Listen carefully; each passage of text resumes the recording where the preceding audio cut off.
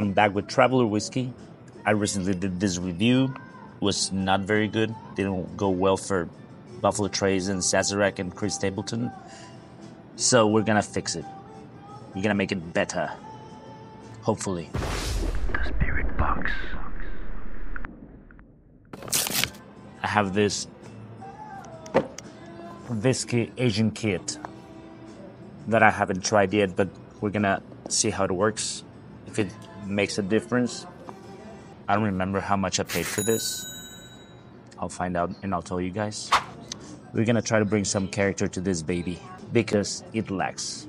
Let's recap. This is what we know about Traveller Whisky. Bottled by Buffalo Trace. Buffalo Trace is owned by Sazerac Company. So they basically get a bunch of Canadian whiskey, light whiskey, cheap whiskey. Then they get some bourbon from Barton Distillery. They blend it. Harlan Whitley came up with this blend number 40 together with Chris Stapleton, which we don't know still how he came up with that if he cannot taste it. He's sober. It comes at 90 proof, so we have a nice amount of proof there to work with. I still don't know why Sazerac decided to create such a product at a $35 mark. We're gonna put some of the whiskey in this bottle. We're gonna probably leave it for about a month, and then we're gonna come back, retaste, and compare, and see if we could fix it or if we made a difference. I still don't even know how long am I gonna leave it.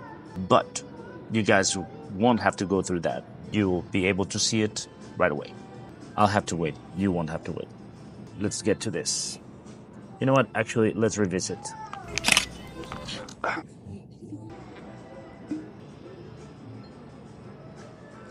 Just a little bit.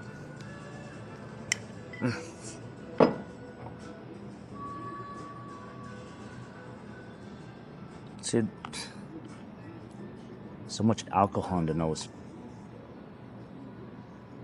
I do get some vanilla, a little bit of caramel, but it's so faint. You mainly get the alcohol.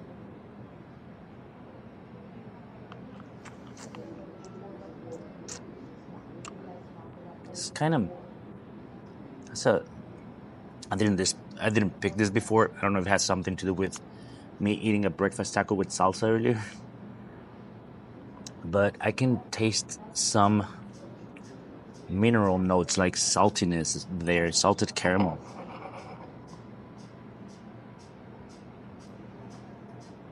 But it's not there. I'm pretty sure that adding some age to it with this is gonna help a lot. Tons.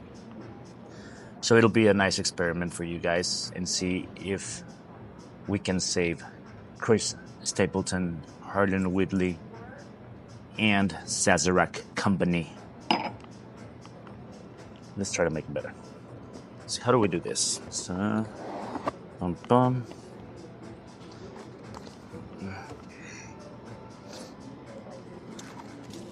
Comes with 2 aging sticks, and this cool thing comes with it's like a lid, a cap, and at the same time it's the spout, the pouring spout. That's super cool.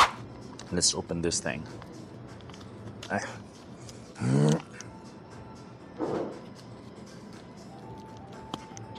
Damn it. This is really sealed. Okay, I'll be back. Let's see how this works. Supposed to put this in here. Apparently, let's put a spout.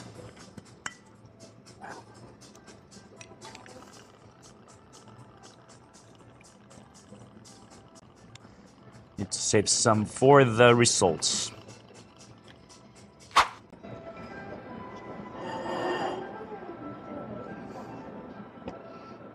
Okay. I think we're in business. We'll see what happens. I'm excited about this. So it's been 2 weeks, and I decided that it was time to do this. We're about to find out if we can fix this whiskey, make it a little bit more approachable, a little bit more refined, with some age in it. I don't want it to be overwhelming either, since we have a small amount of it, and basically that stick would be for a whole bottle. I'm pretty sure that after 2 weeks we're gonna have a big impact on the flavor. This left a lot to desire itself,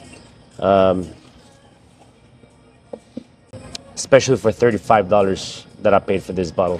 What we're gonna do is we're gonna do a blind test.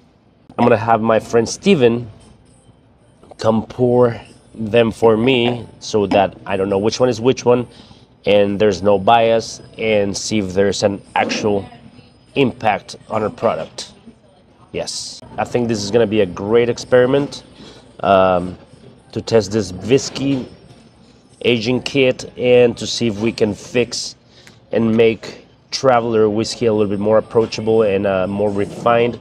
See if we can develop some more caramel notes, accentuate that vanilla, and you know, bring a little bit more of that barrel, because the barrel was practically non-existent whenever I tasted it the first time, and I'm hoping we can get some of those notes now.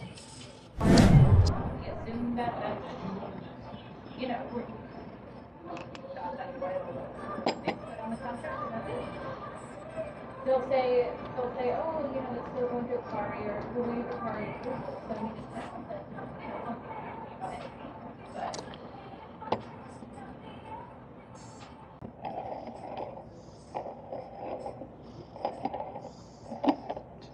But I got them all mixed up for you.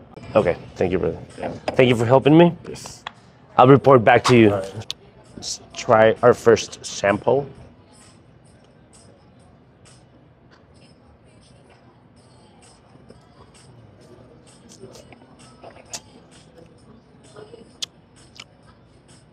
So, I already suspect that because this tastes way more complex, and it tastes like actual oak, so I'm already suspecting that that could be the actual aged one. Let me rinse my.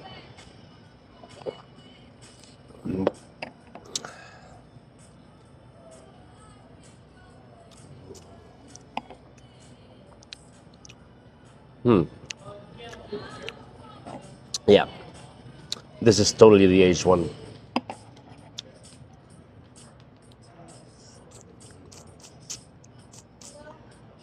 Absolutely, I can 100% say that.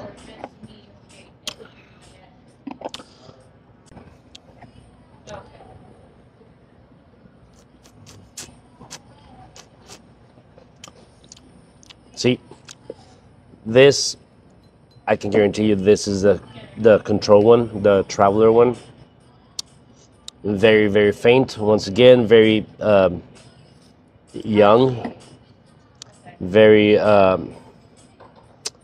not much complexity in it, in this, but once you try this one,